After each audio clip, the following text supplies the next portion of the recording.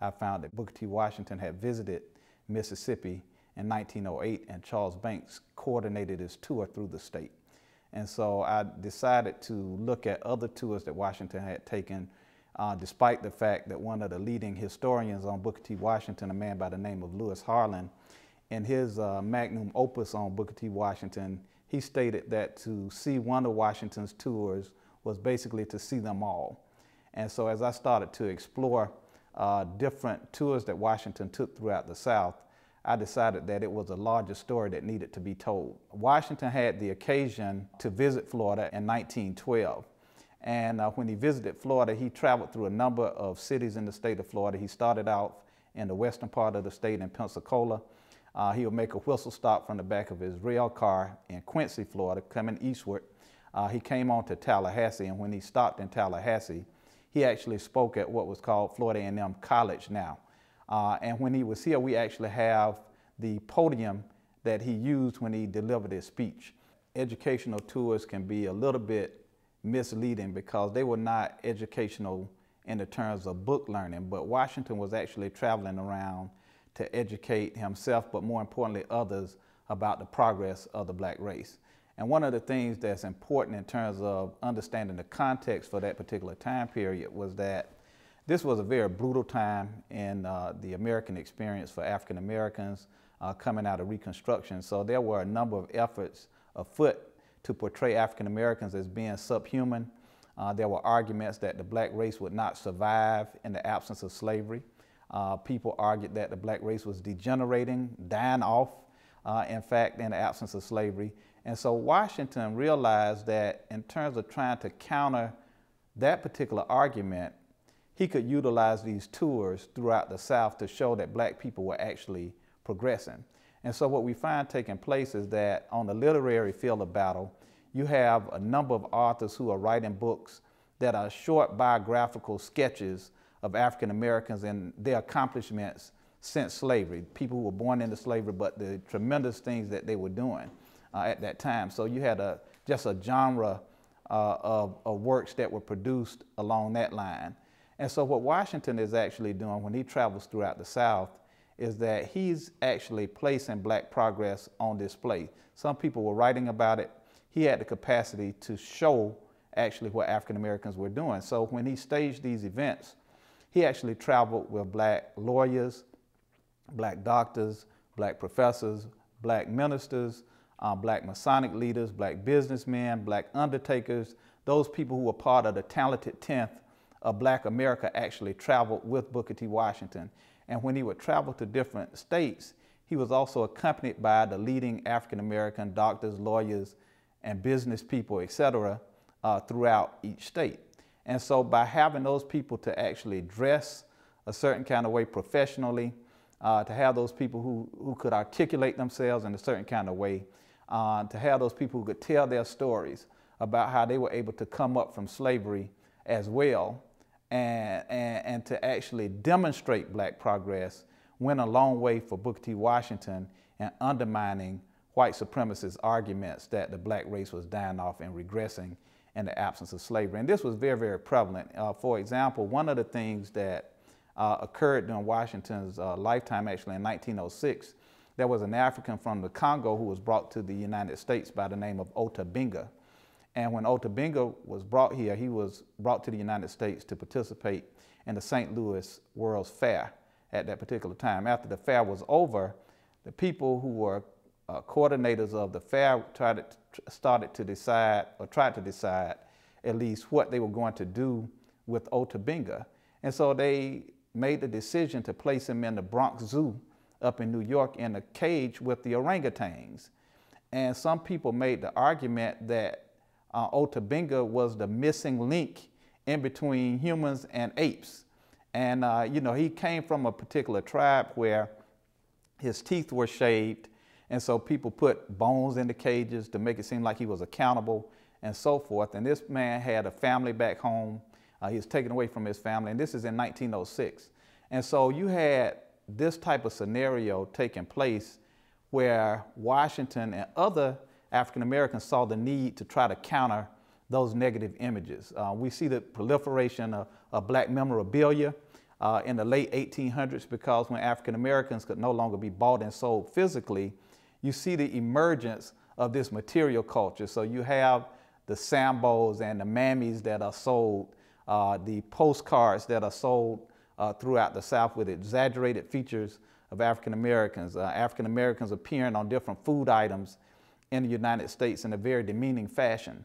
And so all of these things that are taking place in the country, Washington and the people who supported him, we call them Bookerites, realized that by placing Black progress on display, they were able to undermine those particular assertions with substance. When Booker T. Washington traveled around, he wanted to make sure that all of the venues consisted of not just African Americans, but white Americans as well. And so usually leading white figures in the communities would participate on the programs. They would either introduce Washington, they would welcome Washington to their particular city. In some instances, you even had whites who raised money to bring Washington to their particular towns as he traveled throughout the South. And this was very important because it sent a message to whites in the North and in the South, as well as African Americans, that Booker T. Washington was the leading African American spokesman at that particular time, but it also provided a sense of hope to African Americans who were able to look at these panels, the platforms where the different people were having the discussions and the programs were taking place, to see that maybe a better day is in fact coming. Interestingly, at all of the events, whites attended the events. They were not just on a program. In some instances, it was a 50-50 split between Black and whites in the audience. They were always segregated. And it was important for the newspapers to convey that information so people would not be alarmed and become distracted by people sitting together, as opposed to the message that Booker T. Washington was trying to actually convey. And so one story, when he actually traveled through North Carolina, it just so happened that the Vice President of the United States, a man by the name of James Schoolcraft Sherman, was in North Carolina at the same time. And he requested to meet with Booker T. Washington. So there's actually an incident where their rail cars back up to each other, and they come out to the back of the rail cars and shake hands with each other. And there's just this vociferous applause that takes place, right? And both of them laughed about the fact that Sherman told Washington that he could see that he was in the South converting sinners as well. And so they both laughed about that. And actually Sherman participated on one of the programs afterwards with Booker T. Washington. So Washington was really like a modern day politician on the campaign trail. And one of the major issues for middle class African Americans in particular was Jim Crow travel. You know, African Americans resented the fact that if they had money to pay for first class accommodations in terms of travel, that they were forced into the smoking cars or given substandard accommodations. So the way Washington and the other leading men he had traveling with him were able to get around that was that they typically rented their own private sleeper and Pullman cars. And so they were able to show that by having some kind of economic access and wealth, it was a way of circumventing the Jim Crow system. Washington certainly was a child of the South, and there were some people who he recognized did not want him to visit their towns or their cities or states. One poignant example of that occurred when Washington was scheduling his tour of Mississippi, and the governor of Mississippi at the time was one of the most racist ideologues in the country at that particular time, a man by the name of James K. Vardaman. And Vardaman had all types of things to say, derogatory things about African American people. But Washington became so concerned about the threats against his life that he actually hired a Pinkerton detective to go down and scout out Mississippi before he visited the state. And so this particular detective went ahead of Washington and his party. Washington received a letter from a young man by the name of J. Matoney, and he begged Booker T. Washington not to visit Mississippi. He said, because the people are saying if you come here, you are leaving a body bag and you would not leave the way that you came. And so Washington even received bomb threats. People sent letters saying that if you If you come to Jackson, Mississippi, we're going to blow up the rail car that you're on. And so he had concerns about that, as evidenced by the fact that he hired this detective. But when the detective went down and scouted out the area, he said he didn't find any particular individuals who had animus or planned to assassinate Booker T. Washington, but the threat was always there. Now, interestingly, when Washington spoke in Jackson, there were so many people there that the upper level of the auditorium where he spoke, the balcony collapsed at the end of his speech. And so they wondered if it was some type of sabotage that had taken place, but they determined that it was no act of sabotage that caused that to occur. It was just fortuitous that it did. Booker T. Washington was the only African-American leader that had the influence that he manifested during his lifetime. Washington had the support of the talented 10th, even though it's not often portrayed that way.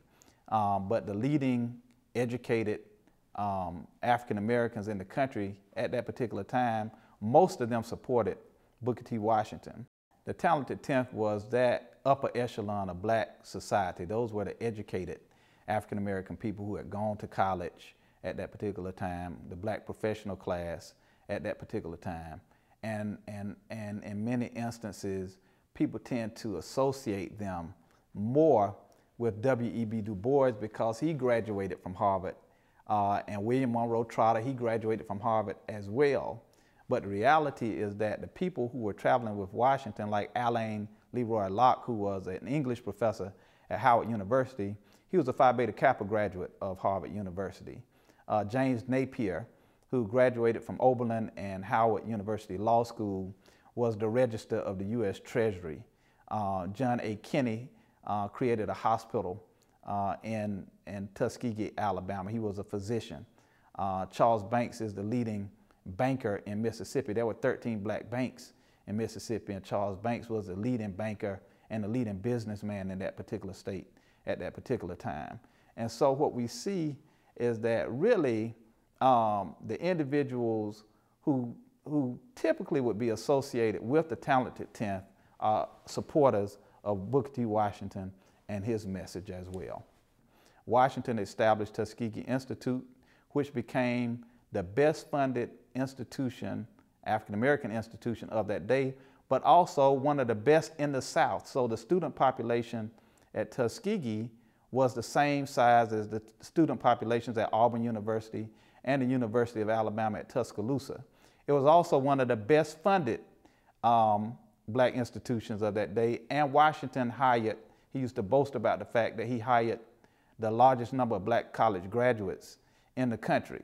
Washington also founded the National Negro Business League, which put him in contact with black business people throughout the country. The Tuskegee Farmers Conference, he founded that particular organization.